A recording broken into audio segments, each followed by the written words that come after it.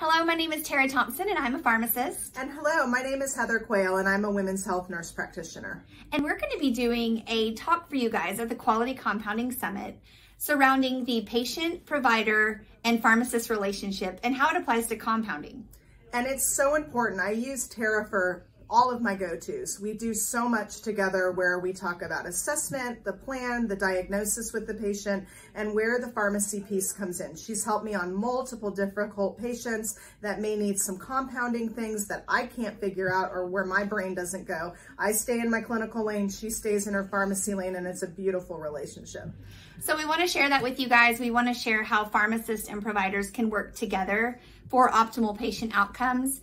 We want to give you some tips, some tricks, and just go over sort of what's out there for pharmacists in terms of being part of the healthcare team, and via me and Heather, bring that to you guys. Absolutely. It's so important to include pharmacy in your team. So much of patient care has become team-centric, and that is where we really need to utilize pharmacists to a much greater level than we already are.